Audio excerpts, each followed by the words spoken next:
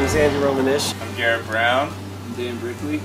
Hi, I'm Brian. Hi, I'm Sterling, and had some silver maple cut up into a couple of different cross cuts and boarded up some. We're going to get some quarter sawn over at the shop. I hired Wilford to mill up my black walnut tree here at my house in Denver, Colorado. And I'm going to have a maple tree cut. I think it's a silver maple. A lot of times it involves me hopping out of my truck and running into someone's front yard and saying, "No, don't cut that! I'll take all that for free off your property." My friend was having their tree cut down, and she told me that she wanted to give me the wood, and all I had to do was get it out of there.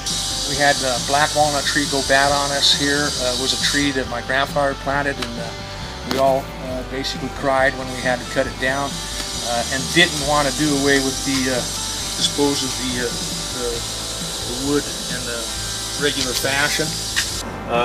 It's a tree that came down from the house I grew up in here in Denver, and it was a nice tree that we had a lot of good time with, and I enjoyed a lot of time around that tree.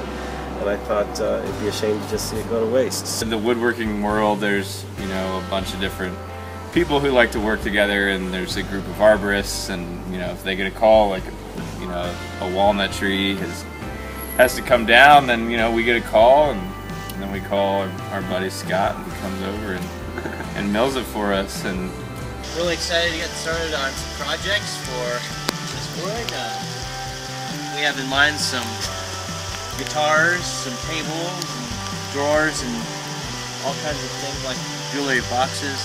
Just an assortment of projects. We got plenty of wood here. So I teach the drum building class at Red Rocks Community College, and one of the things that we do is steam bent drum shells. I own Brickley Custom Drums. My company is one of a handful in the world that do steam bent drum shells. And we need to use woods that have not been kiln dried, so we usually try to get green wood. So we started to make a tentative plan to do some small cabinetry, some knickknacks, and maybe some tables and benches for family members, as it's for sentimental reasons, and Wilford was able to help us out. And I do a lot of slab style furniture. Garrett Brown Furniture is my company. So a piece like this could be turned into a desk or a coffee table. I'm hoping to make some coffee tables, kitchen counter maybe, fireplace mantle, just a little memory of my childhood in our new house. I didn't throw it away because I just think of all the wood that goes in the garbage heap that could be used to make something. I mean, we chopped down perfectly good, healthy trees in the middle of a old-growth forest for wood, and it doesn't seem practical to me to do that when you have trees that have died in the city and really aren't really contributing to the whole natural beauty of the area, especially if they're dead and just standing there, like some of the trees in the neighborhood. There's several more trees in this neighborhood that are dead that could be built up just like this one was. And, so we always love locally sourced wood, and people love stuff that comes right out of Denver. We chose to have the mobile mill come to us because it was virtually hassle-free. Its access to the home is easy. We had an expert operator.